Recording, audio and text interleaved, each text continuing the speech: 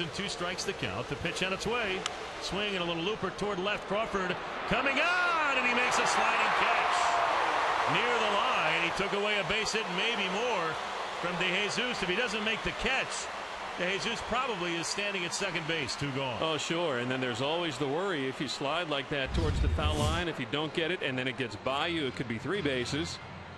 So Crawford, but how many times have we seen CC make that catch over the years? It's one of his patented plays, going towards the foul line, and it's like he does a